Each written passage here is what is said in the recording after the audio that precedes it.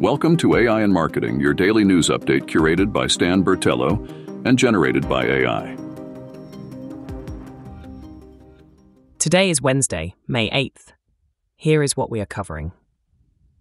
OpenAI has joined the Coalition for Content Provenance and Authenticity Steering Committee, a group focused on tackling the issue of deepfakes and their impact on democracy.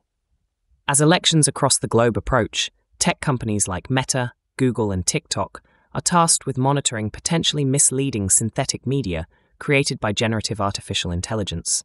OpenAI is developing tools to identify synthetic media, potentially utilizing metadata, watermarks, fingerprinting, and the power of a deepfake detector to maintain transparency and authenticity. Red Hat has introduced Red Hat Enterprise Linux AI, Rail AI, a platform for developing and running open-source language models, and InstructLab, a project designed to enable experts to augment AI models with their knowledge. These initiatives were unveiled at the Red Hat Summit 2024 to bring the power of generative AI to enterprise.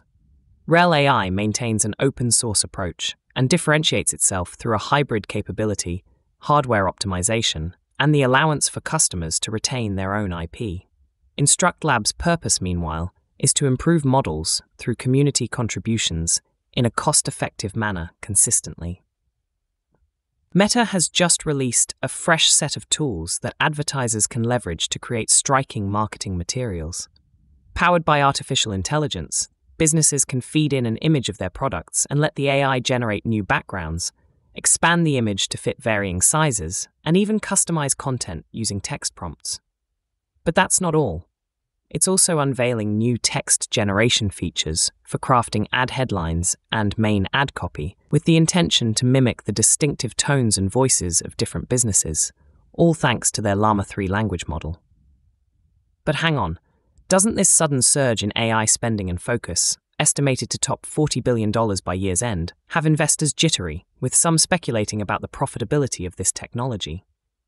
Well, as Madhu Sudhakar, CEO of AI company Icera, comments, "Miss out on AI, and it could spell disaster for tech giants like Microsoft, Google, Meta, or Amazon." So listeners, the AI investment race seems set to continue unabated. Probably no relations to AI, but live experiences are booming with Gens. Retail purchases are declining as consumers increasingly prioritize live event experiences, according to online ticket resale marketplace Vivid Seats' latest earnings results.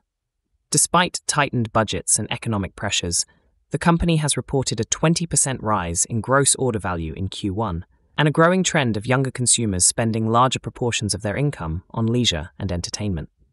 Meanwhile, companies in the retail sector, like Mattel, are expecting declines due to this significant shift in consumer buying behaviors towards experiences and services.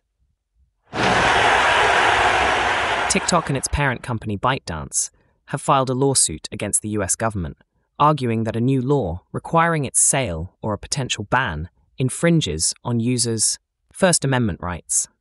They stress that adhering to the 270-day deadline set for divestiture is impossible, given the complexities involved, including Beijing's refusal to sell a critical feature that powers TikTok in the US. The law marks the first time that a single internet platform has been subjected to a countrywide ban, risking the shutdown of TikTok by January 2025.